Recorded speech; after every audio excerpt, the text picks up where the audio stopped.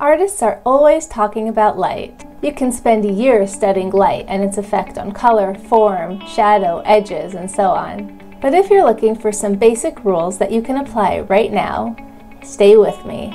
In this video, I'll simplify this complex topic into a few basic concepts that will change the way you observe, draw, and paint things. I'll demonstrate each idea using a simple egg. What makes an object or a drawing look three-dimensional? What gives it weight, depth, and substance? Obviously, it's the play of light and shadow. An oval like this is flat. Add some shading to it, and it becomes an egg. The first thing we need to ask ourselves is, where is the light coming from? Is it the sun, a lamp, a window? Is there just one light source, or maybe more than one, like a lamp on one side and a window on the other side?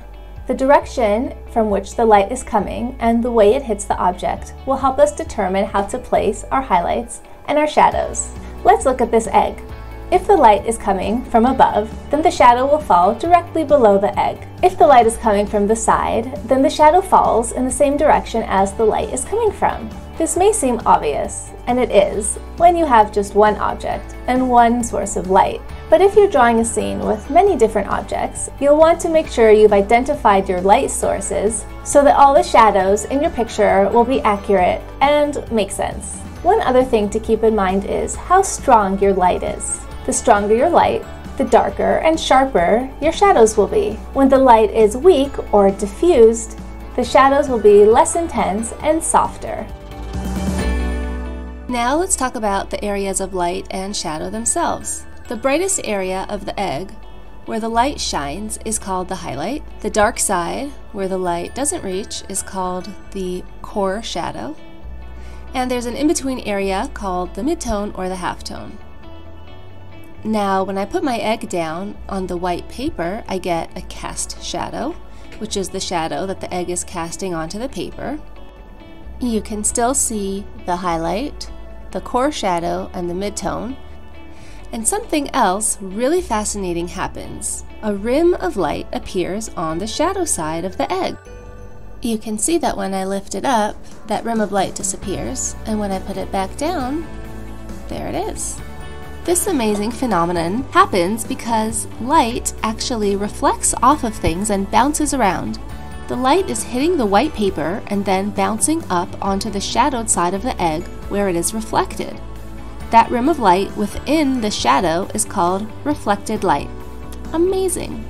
Once you're familiar with all these different areas of light and shadow, you'll start to see them everywhere. Let's take these lemons with the light coming in from the right. We have a highlight, you have a midtone, there's the core shadow, and where the darkest part of the shadow should be, we see the reflected light, and the cast shadows on the table. Let's take a look at this little girl. We see the light source is coming in from the left. We can tell that because her head is casting a shadow onto her neck that goes in the direction the light source is pointing. Now we can see the highlight on that side of her face. A little highlight on the nose too. We can see the midtone, the core shadow, and there, in the darkest part of the core shadow, we also have the reflected light. And that's the cast shadow there.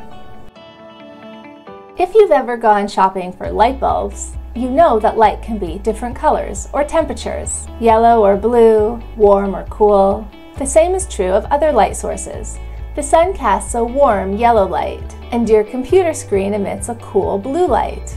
Fluorescent lights can cast all sorts of different colors. Here, for example, is a picture of our egg in a warm light, and here's our egg in a cool light. Now here's something that might surprise you. Not only does the temperature of the light change the perceived color of the egg, but sometimes it even influences the color of the shadow too. Let's go outside on a sunny day. Sunlight is warm, golden. If we put our egg down on a white paper, we'll see the color of the shadow is a lovely cool blue.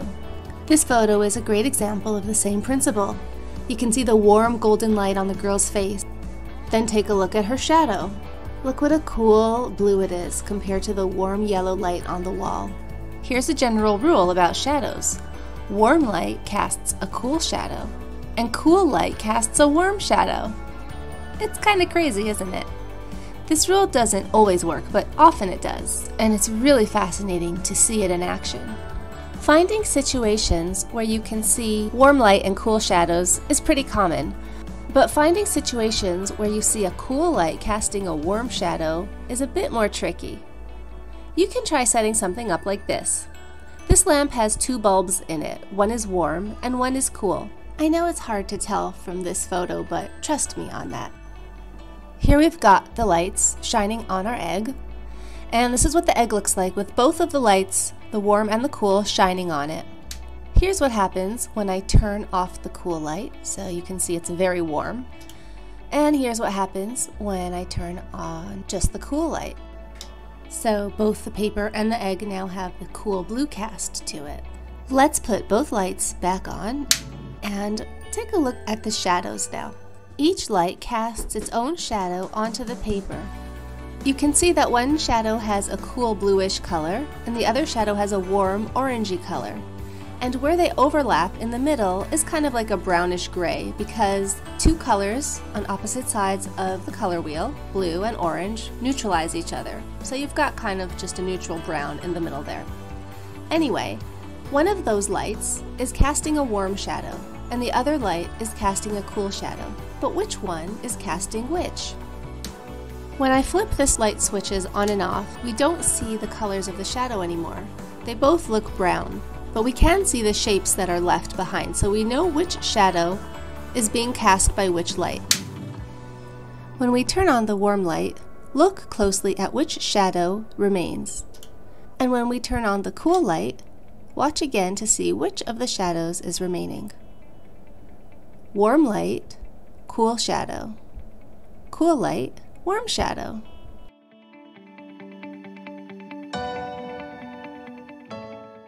Remember we talked about light hitting surfaces and bouncing around? All this bouncing and reflecting light means that colors are bouncing around and being reflected too. Watch this. I'm going to take this red paper and hold it up next to my egg. The light coming in from the left is bouncing off the red paper and reflecting onto my egg. It's changing the color of the egg and the color of the shadow. We can try that with any color paper.